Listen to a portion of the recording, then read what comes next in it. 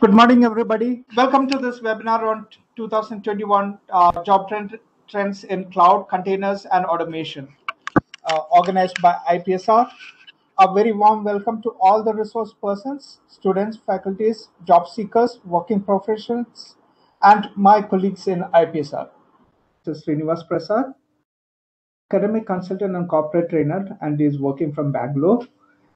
Is a highly accomplished professional with over 20 plus years of hands-on experience, having served as solutions architect, project manager, technical consultant, and IT manager with different companies like Accenture, IBM, HCL, and iGate. He is also the corporate trainer for HP, Cisco, Genpact, Standard Chartered, HCL, iGate, TCS, GMR, Oman Air, IBM, and Capgemini. Also, he is acting as an advisor for different universities. That's a brief profile about Mr. Sreenivas Prasad.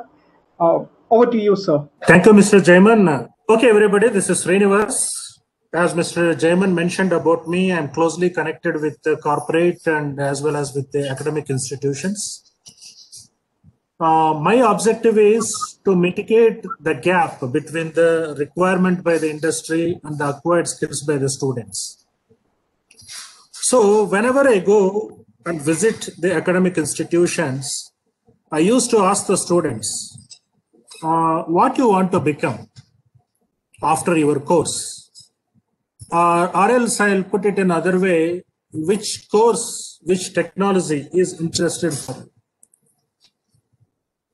Most of the students are still under the ambiguity that they have not made up their minds. In the sense, for example, if their cousin is working on testing, blindly they say that I am interested in testing. Why? My cousin suggested me. The other girl will say that my uncle is working in Oracle, so I want to learn that. So many of the students used to tell me that because of their relatives, friends acquired the job in some particular technology, they also evince towards that particular technology. Because is it the right way to select the career path? No.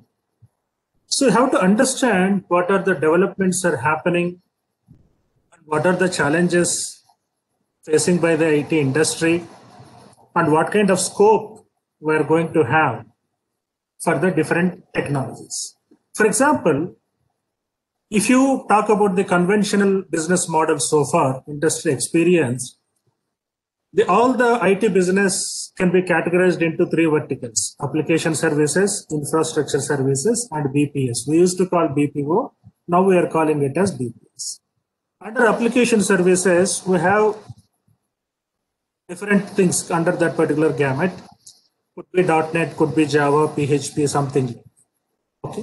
So another one is infrastructure services like data center management, OS, messaging server, service desk, something like that. And BPS, like insurance, banking, whatever it is.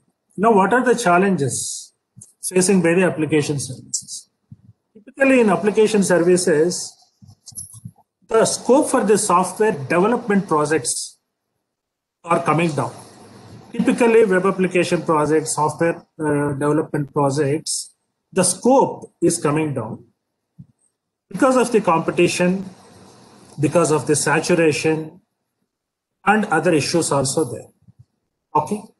Here the other disadvantage is the technology is so dynamic here, in the sense today you may have one language in demand. Tomorrow other language will replace this existing language. Okay. That is one thing. Other thing is, because of the automation tools, the basic coding is taken care by the tool itself. It is able to generate the required code. Okay. Even right now, today also, if you want to develop a website, some ready-made tools also are available. So with the help of them, you can create the website. No need of knowledge, no need of having any knowledge on the coding. So when it comes to the support, like typically tech support kind of thing, again, there is a threat from the automation. For example, if you take HP, So far, they are providing support for the big clients for their infrastructure. Now, what is happening is they are developing an automation tool. The tool itself will understand, communicate with the client, understand the problem, okay, try to resolve the problem and give the solution. Where is the need of the manpower, okay. So, BPO, there is a threat from the Philippines and Vietnam nowadays because of the cheap labor. Majority of the companies, they are shifting towards Philippines and other countries. Like this conventional business approach is facing some kind of challenges. Okay. That's the reason if you observe the margins in between 91 to 2000, IT industries used to get 53% of the margin. Between 2001 to 2010, it has come down to 28%. Now, in the existing 2011 and beyond, it is a question mark. Maybe it has fallen to the 15%. So 15% of the limited margins the IT industry has to sustain. Okay, they need to provide the infrastructure, they need to pay the salaries, they need to take care of the logistics and everything. Okay, so obviously in that scenario, every company looks to cut down the cost. Okay, to cut down the cost, what are the measures you can take? Straight away, they cannot sack the employees, right? Other methods. Now, because of the competition, they are expecting the billable resources from the day one. Billable resources in the sense, for example, if they recruit a particular fresher or somebody, they should be in a position to take care of the operations from the first day itself. Again, they don't have time and bandwidth or budget to train them for 3 to 4 months by putting them on the bench. Okay. So that is the reason industry is expecting the skilled resources. Skilled resources means they should be equipped with all kinds of skill. Could be technical, could be operational, could be documentation skills like that, so that they can put them into the they can put them or they can utilize them as the billable resource. Okay. So if you see the size of the outsourcing IT market, okay, apart from software development, so many new verticals are emerging like telecom, communication, IT services, and computer equipment. Obviously, the industry is looking to get the business out of the new verticals, the new trend. What is the customer requirement? The customer requirement is changing now. They don't want to expect the traditional services like database management, web development and all. Their expectations are changing. Why they are changing? Because of the evolution, because of the industrial evolution. Okay. What is that evolution? Everybody is talking about 4.0, 4.0, something like that. Playing a vital role in the industry evolution. In 18th century, man invented the machine. Again, that is the first revolution. Second revolution, when the man invented the electricity. The third revolution, when the man invented the computer. So we have experienced the kind of impact the society had with all these three revolutions. So what exact revolution, what comes under this particular industry 4.0? That is nothing but automation. Okay.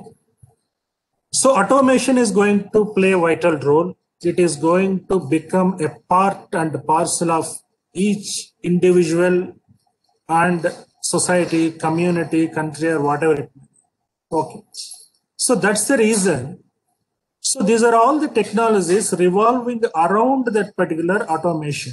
Could be simulation, could be robotics, could be analytics, augmented reality, additive manufacturing, cyber security, something like that. Okay. So, see the impact of the digitalization. Okay. So these companies did not exist in 2006. There was no Instagram, there was no Swiggy, something like that. But now, what is the status of Swiggy? What is the status of Amazon? Okay, within a short span, because they have adopted this particular digital technologies, they could expand their business in such a way. Okay. So that's the reason every company is looking to implement these digital technologies to improve their business strategies, to gain more profits, okay, to sustain in the market, even though there is a stiff competition is there. Okay. See the time to reach the 100 million customers. How much time it took for the telephone? 75 years. But now the Instagram within 2 years, the Pokemon has within 1 month. Though that is the scope of this is the typical scope of the digital technologies. So what are the, as Mr. Mendes already mentioned, these things are comes under the digital technologies like cloud, cyber security, IoT, blockchain, AML, augmented reality. Now, if we talk about the importance of the cloud, okay. So first, the companies, irrespective of the domain, could be manufacturing, could be services, could be logistics, could be IT, they're migrating their physical infrastructure into the virtual infrastructure. Okay, to cut down the cost. Okay, that is one thing. It will be flexible. Okay, so many reasons are there. That is one reason for behind the importance of the cloud. Another thing is to implement IoT, blockchain, AIML. Again, cloud will act as the platform. Without having the platform like cloud, nobody can implement these kind of technologies or verticals. That's the reason, since the adoption is so rapid, the demand also increasing for the cloud. Okay. But what are the things comes under the cloud? Okay. But every technology will have some kind of prerequisite, right? Like that, to get into a cloud also, Linux is the prerequisite. Okay. Because we are going to deploy the services on top of cloud, mostly using the Linux platform. So the one who is familiar with Linux, okay, is eligible to get into the cloud computing platform. Under that, again, different flavors are there, like AWS is there, Azure is there, VMware is there, like virtualization. Again, we talk about the data center engineering and OpenStack with Linux. Different flavors are there. To understand the concept is more important. To get into the real-time practices is more important. Okay. And to understand the integration is also very much important. How you can integrate your web server with the database server. How you can integrate with your storage, with your desktop. How you can deploy the virtual networks on top of the cloud. How you can establish connectivity between the physical network and the virtual network. So these things are very important actually. Okay.